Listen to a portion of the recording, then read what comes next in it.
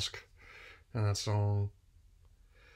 Hey fellas, well, time for another movie trailer vlog, given how my theater is currently closed for the week. Hey, don't worry, I'm still intending to go see Shang-Chi soon. Probably not opening in day, but opening weekend definitely. A Free Guy also might be fun, but for now, gonna cover three ones I have not yet, including, as you can tell by mask, one that giantly officially dropped up, so let's get started.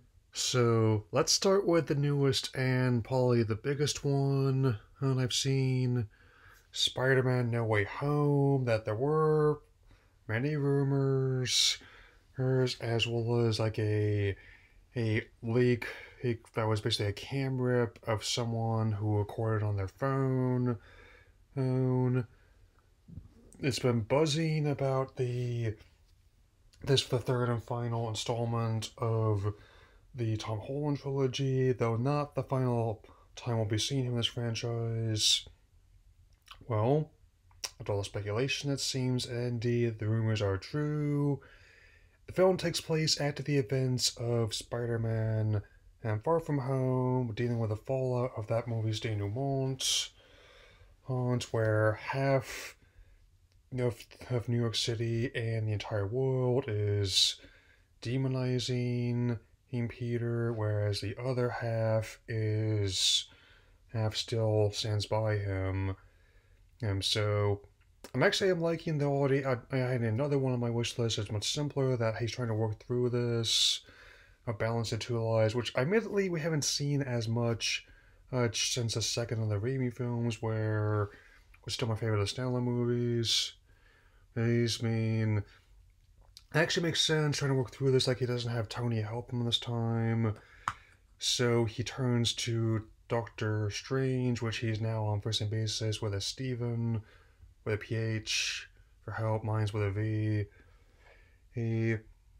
And in an attempt to try and undo the damage the Steeler has wrought, this ends up opening up the multiverse, which brings in both is going to bring in both the Tobey Maguire and the Andrew Garfield version of the character, but also some antagonist perspective films as well, which Pumpkin Bomb means we're going to be seeing at least one of the goblins from the movie trilogy.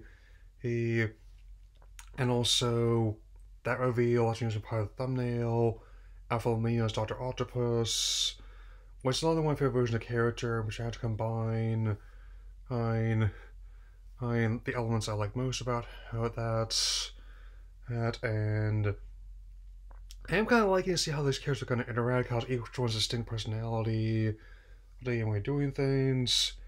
I still have a soft spot for the movie trilogy, even with the Infamy third one, especially given how people are still watching it and still memeing it. I keep seeing all these deep fakes of like the antagonist at Parker on my feed, and some of Jimmy D's Peterman collab was also pretty funny too. And I may have had issues with the Amazing films, but the casting definitely not one of them. They definitely got a lot of good people together in those movies, and even though, yes, the concerns about it being potentially overstuffed are definitely not without merit, given how the studio has done a good job of balancing ensembles of cast, making like they all get their time to shine. If they play their cards right, I think they will. This will be definitely could be like the third Amazing film or the fourth Raimi film we never got. And apparently they're actually going to have apparently Bruce Campbell was cameos. Apparently he was going to be Mysterio initially. Would have thunk it. It's coming out December 17th, and given how Spider-Verse did relatively well years back, coming Sony Animation's most acclaimed and successful film, more spin-offs on the way, I think it'll definitely be the Christmas present, as in I could definitely use the year that was. In a way, I think we all could. Okay, and the final trailer for The Eternals coming on November the 5th. I mean, keep in mind, some of these dates are subject to change. I mean, they didn't directly mention this movie on that earnings call they just had, but they're not ruling out shaking things up again if they have to. Who, which features on like another ensemble cast. I mean, it's also going to be a Chloe Zhao's first directorial effort for the franchise, and having come off like the award-winning success of Nomadland, and it's definitely going to be interesting. Like, it's definitely consistent with business model where they take directors and cast not only associated with big budget affair like this and making it work in this context. I mean, and it definitely, hey, and also do explain why they weren't around during the events of the Infinity War Endgame or any of the previous films for that matter. I mean, not only had they basically faded to legend and myth by that point, but it's apparently they were under some kind of prime directive deal, like in Star Trek, where they do not interfere with the natural development and of civilization. But the emergence, which has opened up the multiverse and potentially provide a way for, as just mentioned, not only versions of Spider-Man, but also the X-Men, the Fantastic Four, and essentially Deadpool as well. Just don't find my mask for that. But that has definitely changed that rule. I mean, I definitely think it should be interesting. I mean to see how they're gonna, especially given how they want to experiment more. We just had like an espionage thriller, like a Hong Kong infused martial arts fantasy is about to open, and now we have. And even though, I understand why she and Cumberbatch have experienced the episode of Charlotte I worked on a lot of elements did actually carry from that story. To be fair, that's nothing compared to all what Freeman's been saying. I don't know what to expect from him as Ross in the Black Panther sequel they're working on, but that's mean. Apparently, other people he's worked before are hesitant to do so again or to defend him, but yeah, to be fair, I don't really watch that show he does either. So, but all things considered, it definitely looks interesting, and once again, potential spoilers are being leaked through stuff like Lego sets and Funko Pop figurines, which I've been noticing quite a lot, like how both those things always showed me that that giant man was going to be in this war movie, like the large scale pulp and like the set of the Fight and Leipzig. I mean, so I'm definitely very interested in this movie. Again, don't know about opening day, especially between that's when I'm going to be taking my last class and all this. Don't know what direction that Delta's going to take from here, but opening weekend and presuming that this date sticks is a priority for me, so yeah.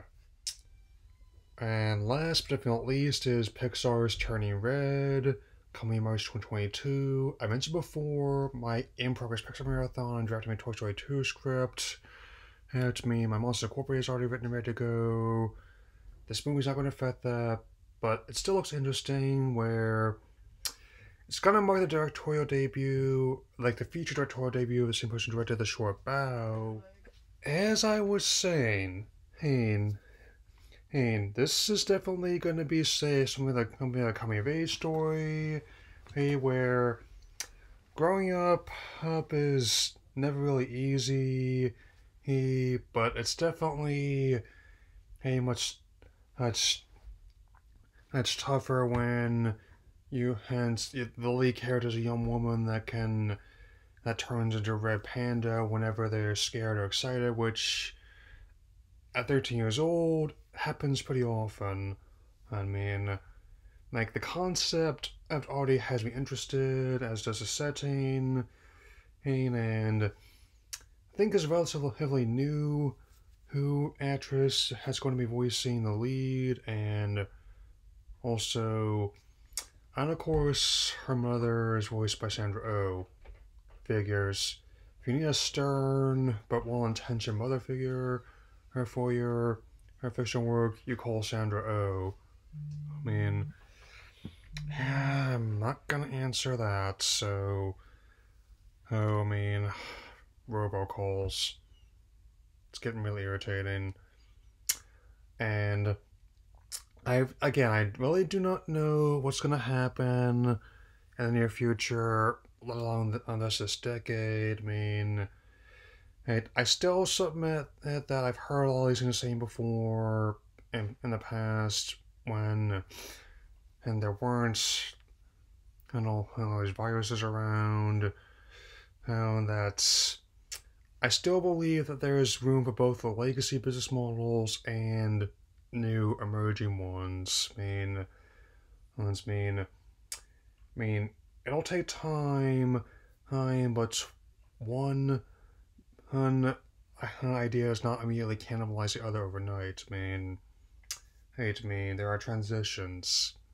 I mean, and even given considering how Onward was one of the last three movies I saw before it started,